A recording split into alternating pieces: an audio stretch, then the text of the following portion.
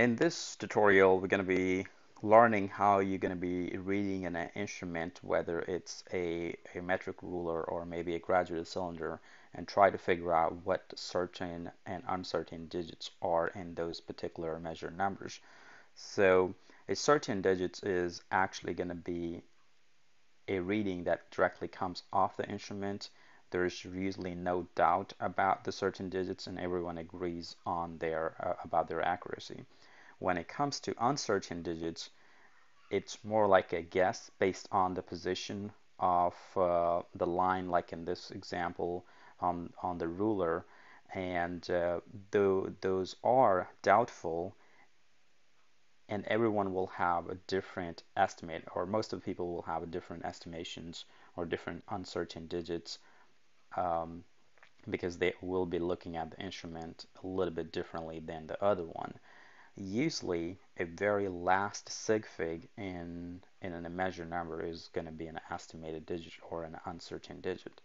So let's take this example. So suppose I'm trying to measure the length of this line. So have this line drawn already, and suppose it's starting at the 0, so in both of those rulers, and it ends at this point where I have this vertical green line, and I have drawn this vertical green line on both of those rulers just to kind of make sure where we can easily see where it's going to be at the rulers. So when I'm reading from the first ruler, what would be the reading? So before we actually go ahead and read it, just look at what the difference is between the first ruler and the second ruler. So the first ruler has 0 all the way to the 8, and so does the second ruler. So they are actually measuring centimeters. So we have 0 to 8 centimeters in the first ruler, and the same story, we got 0 to 8 centimeters in the second ruler. However, in between each centimeters in the first ruler, I have 10 small markings in between the centimeters, and that actually measures the millimeters. So another way of saying the smallest marking you can, or smallest measurement you can take in the first ruler is going to be the millimeters, or it's going to be the 10th of the centimeters. All right, so I can measure up to zero point 0.1 in this 0.1 centimeters in this particular first ruler. However, in the second ruler, we don't have that luxury where it only measures the centimeters, so it does not really measure the millimeters or the 10th of the centimeters. Okay, so when I'm reading off the first ruler, I know the line is after 5, so it's going to be 5. Okay, and then I know this ruler can actually measure the 10th of the, or the first decimal of this after the centimeter. So the first decimal, you can kind of clearly see, and everyone is going to be agreeing on it, that it's this green line is right after the very first small marking you have after 5 here. So it's going to be clearly 5.1. So remember, this 0.1 is actually coming from the instrument in this particular case. So everyone is going to agreeing on that. So that's still in a certain digit. So this 5 and 1 is in a certain digit. But then you must have an estimated digit in every single measurement, and their estimated digit must come from your mind. So I can say it's a little bit over zero point 0.1, so that means someone might say it's going to be 5.12 centimeters, but then this last digit that I just have, it's going to be an estimated digit. So someone may not agree that it's actually at 0.02 position, but they may say it's 5.11. So this estimated digit could be different for different people, and that's completely okay. All right, and more digits or more sig figs you have in a given number, greater accuracy you're going to have for that measured number. Now, let's look at what's going on with the second one. So when I'm measuring the second one, I know it's a little bit after 5, but then I don't have any small markings in there, so it really cannot measure the millimeters or the 10th of the centimeters. So what that really means, I'm gonna have to take an estimate guess and be like, okay, where this gonna be? All right, I could say it's gonna be at the 0.1 centimeters, so I can say it's 5.1 centimeters, or someone may come and say it's actually not at 1, maybe it's at 2, or it's 5.2 centimeters, which is completely okay. So in this particular case, this 10th position, or right after the decimal, is actually going to be your estimated digit. So you can clearly see how the estimated digits are different in those two different rulers. If you're already measuring the 10th of the centimeters or the millimeters, then you'll have at the 100th place you will be having your estimated digit, but if you're not, then at the 10th place you will have your estimated digit. So that's how you're going to be reading those rulers.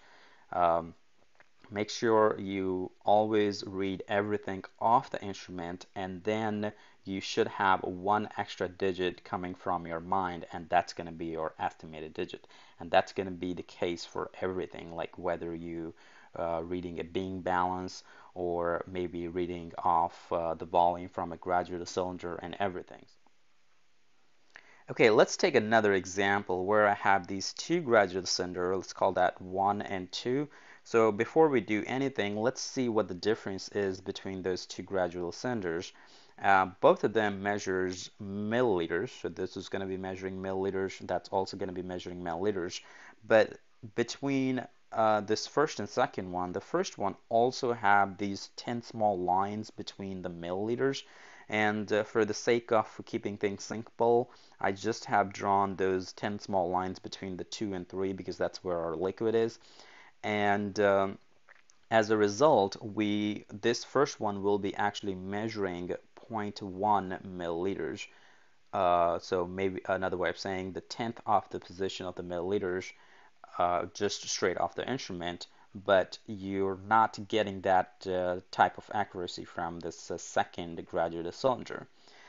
Now, when you pour the liquid into a graduated cylinder, like in this case, you always read the lower meniscus. So when you're reading the lower meniscus, what's the value going to be for this one? Let's say, obviously, it's going to be 2. Okay, so that's going to be 2 milliliters, but then obviously I know we can also read the 10th of the milliliters from this instrument, and when I count it, so obviously this is going to be 5 right there, and then it's 6 and 7. So this big reading, right, this line is actually between 7 and 8. All right, so everyone is going to agree that it's going to be 6, right? So that's going to be 6, but since this is between, or rather 7, my bad here, it's between 7 and 8 actually. So this is going to be, that one is going to be 6, that one is going to be 7, and that one is going to be 8.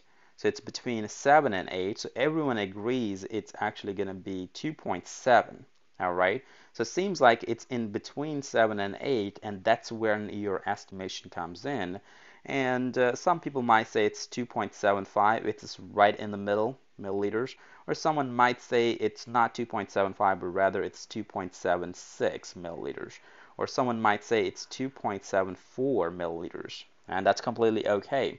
Now, the reading that comes directly off the this graduate cylinder, there are going to be your certain digits, like 2 and 7 in every single reading is going to be certain digit. This 4, 5, and 6 are going to be your estimations there. So those are your estimations in this particular case. Okay, so then what's going on with this second cylinder? Well, the second cylinder doesn't really measures the 10th of the milliliters, so what that really means, I would have to kind of guess where this reading is between 2 and 3, or where this line is between 2 and 3. And someone might say it's actually 2.7, someone might say it's 2.6, and if someone is looking at it on an odd angle, they may say it's 2.8.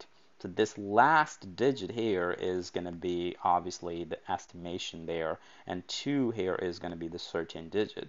So you can kind of clearly see how not having a precise tool will change the readings. Like saying something having 2.7 or something having 2.75 actually does make a big difference, because the very last digit is going to be an estimation, and if you do say that my reading is 2.5, let's say 2 centimeters or milliliters in this particular case, This 5 being an estimate, someone could say it might be actually 2.9 or it might be actually 2.1. So that does make a big difference in the reading.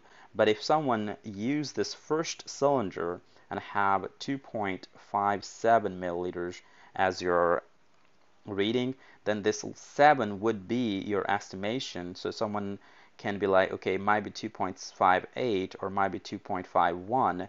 And even changing those estimated numbers, estimated digits, it doesn't really change the magnitude of this overall measurements much. However, when you have less number of sig figs, it will change the overall magnitude of the number. So keep in mind, more sig figs you have, the better you are in terms of getting the accurate values. Okay, well, let's talk about what an accuracy and precision means. So when you're trying to get in data or trying to measure the length or the height or the weight or the volume of something, you have to be able to compare to the true value. If you have the true value and if your data is close to the true value, that's when it's going to be accurate. And like I said earlier, if you have more sig figs, that usually reflect greater accuracy. On the other hand, the precise means how close your data sets are among one another. So like, let's say I'm trying to measure the length of a table and I measure the length of that table 5 times. And every single time, if the length of the table comes out to be close to one another, that's when you say it's going to be precise.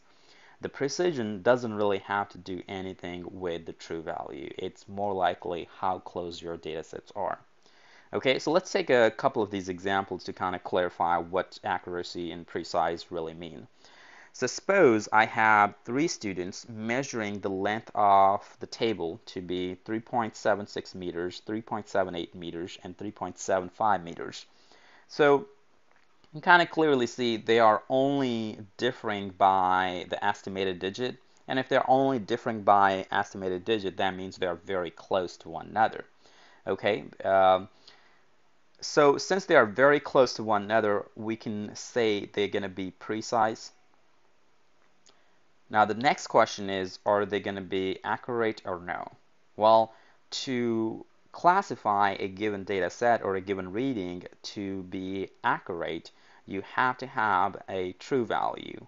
And the length of the table, the actual length of the table or the true value for the length of the table is not given to us. So we really can't say whether this data is accurate or not accurate. We just don't have enough information. However, it is precise, however. Okay.